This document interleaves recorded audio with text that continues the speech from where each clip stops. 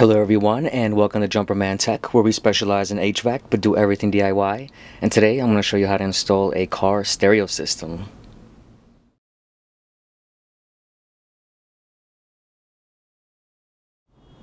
Thank you to everyone tuning into Jumperman Tech. If you find this video interesting or helpful, please drop a like, comment, and subscribe, and let's get straight into it.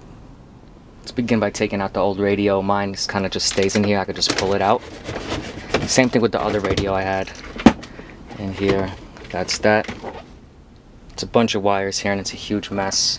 Here's just the wire harness. I'm just gonna disconnect that so we get our wires out of the way. And here's our antenna. I'm just gonna plug that out and this radio is free. So here's the mess of wires that's here, and this is where it gets connected to our car harness itself. So I'm actually just going to get rid of this because I purchased a new harness for my vehicle, and we're going to install that, and it's going to be much easier and neater to go through this. This is the one from the radio, and let's start with going over the wiring on how to wire this radio. Here's a look at the back of my radio, and we're going to focus on the bottom left corner right here, which is our main harness, and that's where our wire harness gets connected. Here's our wire harness, and this simply plugs in directly to the radio.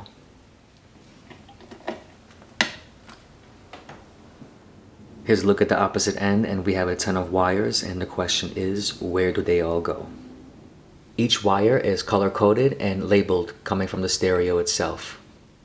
Here's a look inside the manual, and here we have our color codes. As you can see, each color has its specific function. In front of me here is the wire harness for my car itself. I decided to replace that as well. So these are the actual wires you would be connecting from your car. And if you look at the diagram for their color codes, it matches up to be the exact same. Here we have our color code for the harness coming from the car itself. Basically, to keep things simple, you're just going to go color for color with the wires coming from your vehicle and match them up to the wires coming from the radio.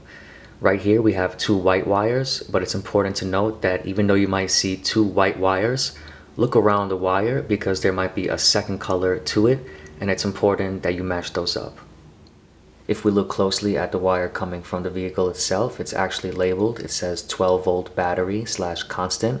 In parentheses, it says 12 volts positive. We're just simply going to match that up with the yellow coming from the wire harness on the radio, and just make sure that they both mean the same thing.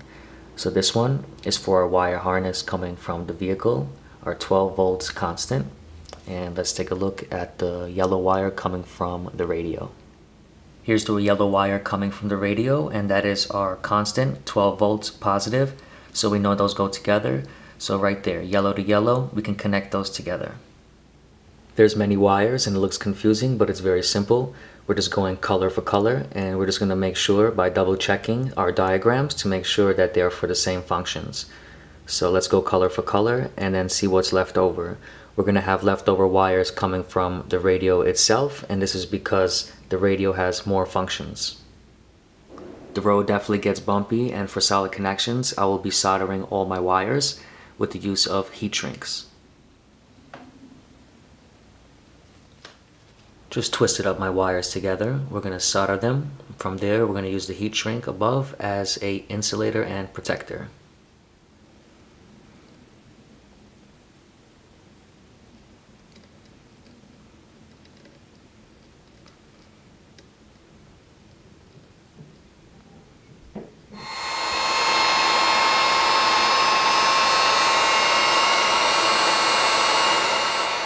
From here, we're just going to continue and connect all our wires coming from the vehicle and repeat the process. Our connections are now soldered and insulated. Alright, so here's my harness that gets plugged into my vehicle. Here's the harness that's connected to the stereo. So we have these wires connected right here. And just to quickly go over, we got our yellow wire, which is our constant 12 volts. Then we have our black wire, which is our ground. We have a solid purple wire, which is our rear right speaker positive. Then we have a purple with a black across it, which is our rear right speaker negative. Then we have a green solid, which is our rear left speaker positive. Then we have another green with a black across it, which is going to be the same speaker for our negative. Then we have a red wire, which is our accessory wire, which supplies 12 volts. We have two gray wires. One is solid, which is our front right speaker positive, and then the gray with black is our front right speaker negative. Then we have another two white wires. One is solid, which is our front left speaker positive, and the one with the black going across it, the white and black, is our front left speaker negative. And we have an orange wire, which is our illumination wire, which also supplies 12 volts. And all we really did was just match color for color, and right now we have our 4 speakers wired up, and that's that. But now we have a few extra wires coming from our radio. So let's go over what these extra wires are. Let's start with this one. This is our SWC input. This is steering wheel control input, and it has a 3.5mm jack. This is to control your audio with your steering wheel. I don't have that, so I will not be using this, but if you did have that, that's what you would use it for. Next we have these two wires. One is solid blue and one is blue with white. So the solid blue wire is for your powered antenna, and it sends 12 volts. I do not have that, and I will not be using that. Next we have a white and blue wire, and this is to send a signal to your amplifier if you have a sound system. I no longer have one, so I will not be using this either. Next we have a purple wire, and this is your reverse input, 12 volts. This is if you had a rear view camera, a reversing camera, you would use that, and that would energize the screen on your stereo so you can see. Next we have this parking brake input wire, this green wire, and this one really gets connected to a brake. It's not exactly required. Some of them do, some of them don't, and honestly you could just ground this to metal. That's really where this goes. Quick note about the green wire, the parking brake wire. This wire is to ensure safety, that you're not watching DVDs while you're driving. This is to ensure that when your car is only parked, that you can watch DVDs. This will prevent you from watching movies while your car is in motion and drive. So the way to bypass that, which I don't recommend because it's illegal to watch movies while driving, but in case you wanted to, you would actually just take this wire and just ground it to metal.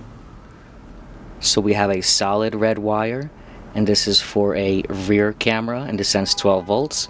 And then we have a red wire with red and black, and this is for front camera, and this sends 12 volts power to that. We actually had two solid red wires. One is for our accessory input, and the other one is for the rear camera power.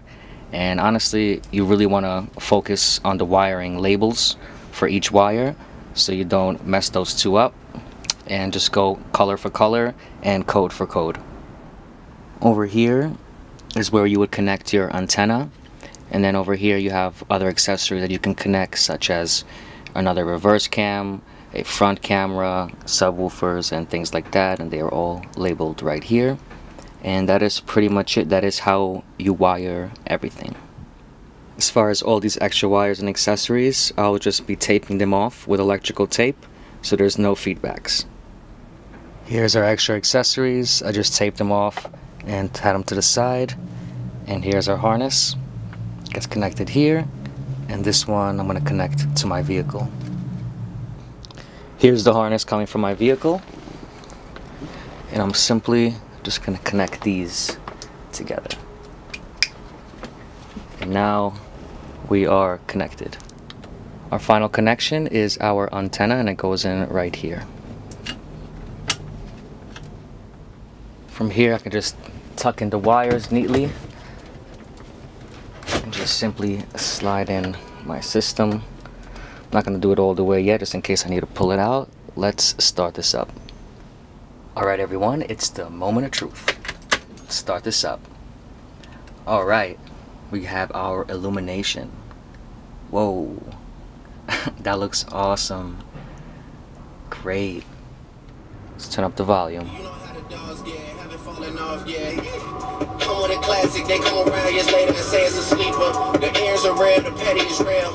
Alright. We got sound. If anybody found this video interesting or helpful, please drop a like, comment, and subscribe, and I'll catch you all next time.